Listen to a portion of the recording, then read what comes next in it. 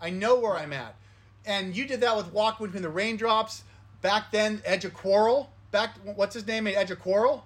Oh, Dave Larson, who we actually talk about you in the Edge of Quarrel interview, because I actually distribute Edge of Quarrel. Okay. Something else I wanted to talk with you about later. But wait, before I forget, I need to ask this.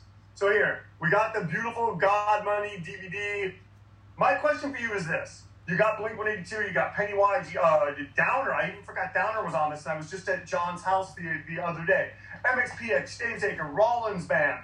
Darren, was it a nightmare getting all that music in one place? I'm kind of forgetting how on earth I even did it. It's kind of like when you look at, I grew up drawing and wanting to be a comic book artist, and you look at work that you did when you were like 13, 14 years old. You go, how did I spend so much time doing that, right? I look back at that, and to me, that was going to college. I learned about, master use and sync licenses and attorneys and, how do you get the rights to the stuff and what do you pay? And then Pennywise found out I paid $15,000 for a Descendants song, and Pennywise said, well, we're not going to be less than the Descendants and something like that, and it was like learning about all this stuff. Is that why they weren't on that cassette sampler that you handed out for the... that I handed out. You handed out, yeah. Who wasn't on it? Pennywise or Descendants? It was Pennywise was not on it. Yeah, I think that's why. I think it was. Yeah, I think that's probably why. But no, I just learned. I always loved. I probably loved. Again, I probably should have been. I probably should have been something else other than a filmmaker. But filmmaking was the only thing I knew how to do. But I did all the business around everything that I did, and probably was focused more on business than I was my actual craft, which is why I probably never, to this day, I've never felt comfortable on the set. I was always thinking about everything else that I had to do. But yeah, I don't know how I even got all that. I mean, I remember I was probably with you, and we were like still getting a master copy of like a Fireside song. Not Fireside. Farside. Yeah. There might be a Fireside song on there. But Farside, which by the way, I think is one of my favorite Farside songs of all time that's on that soundtrack. Like, I don't even know how we got that song. Well, and that song would then go on to be covered by Gaslight Anthem, and it would be like, it's crazy. Because that was an unreleased track, right? That was an unreleased track. It was, I Hope You're Unhappy. That's right. Okay, you see, so it's like, I don't even know how I did it, but I learned I had a really good lawyer at the time. I think a woman named Stacy Fass, who kind of became like a mentor to me on like legal things. Like it was just way too much. I was always in over my head. I've never not been in over my head. You know that. You've seen me in over my head. Well, I have just a few more questions for you. One of the things, speaking of being in over our respective heads, when we did Black Friday, like it's pretty amazing. So you and I wrote that script in a week. Yep. And then I remember before we did that, I remember kind of like your keys were so loud. You in my house. That was the boxing game. That was the boxing game. You would then play the boxing, and it was so loud. I'll never forget. I'll be like, Evan. People don't realize we kind of lived together. I'm going to tell you a story about the boxing game. Earlier in the day, we talked, and you said, you know what, you're like about a 10, like good for like a roommate. So then later that night, I'm playing the boxing game. I'm slamming the keys from upstairs. All I saw was sort of a little bit of your body upstairs, and you go, you're now at a 2. And I was like, okay. It was great. I think I may have lost because I wasn't able to be like in my gosh. In the game. But I remember one of the things that you really taught me on that was, because one of the things that you were even preaching back then was just the idea about people being afraid. You said they're not afraid of failure, they're afraid of success. Right, yeah. And I remember you telling me that. Yeah. And because you call me up and you say, listen, I'm going to give you $3,000. I want you to come up here and write the script. Soon as we'll get it done and you're paid and leave. Yeah. And I was like, great. Yeah. But then you told me what it was about bionuclear war. No, I'm sorry, biotechnological warfare. And weapons and yeah. And I remember I was like, I was like, Darren, I can't do it. Like, I'm not going to be able to do it. And you were like, Evan, I think this is something that's always hurt you as a writer, is that, like, the audience only knows what we tell them. So if you tell them this crazy thing that's going to blow up a house exists, because remember it was like wasn't it an explosion that sucked back into the house? That's right. And I guess my question for you is... It imploded. Yeah, yes. My question for you was, you had a lot riding on you for that movie. Yeah. Like how were you able, because we were also stuck at one point. I think we took your dog for a walk, and that's how we came up with the whole switch about how Gary's character goes into prison and whatnot. And we had this whole thing that he was sort of in on what was happening in the house. Right. Yeah. By the way, I have like multiple copies of Black Friday, like right here. Oh my gosh. But because I would see them at Walmart, and they were in these slim. Oh wait, do I have one? Hold on. I want to get out to show you. Hold on. Where is it? Come on, Black Friday. I know that it's here. Oh, wait. I got this one. From Blockbuster. Turn it. Oh, there you go. There you go. Sorry. I got so excited. Look at that. It's not a bad cover. No, look, and then we got the back, and like, what's going on? Which, by the way, there's no tunnel in the movie. There's no sword in the movie. There's no sword. It's beautiful. Darren, I'm saying you were like you really like illuminated it for me. And so my question is, because you really made me also realize he took the sword from the guy.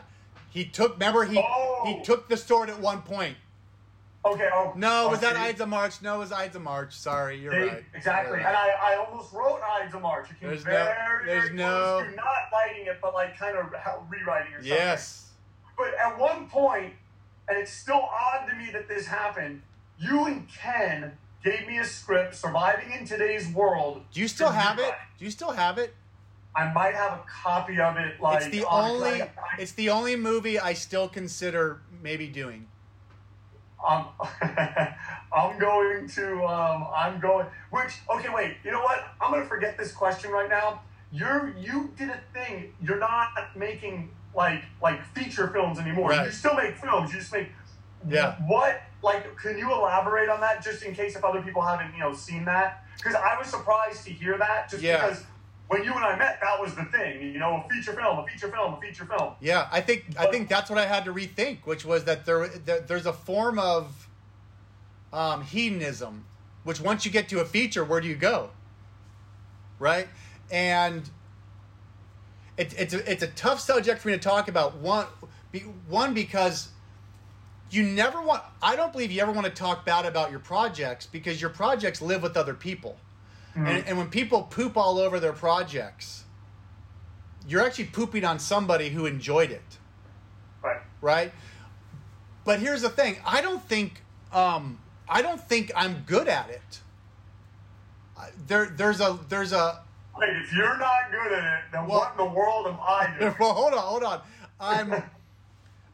When I finished God Money, I knew I had all the abilities to be probably a pretty darn good cinematic, like, I got the chops.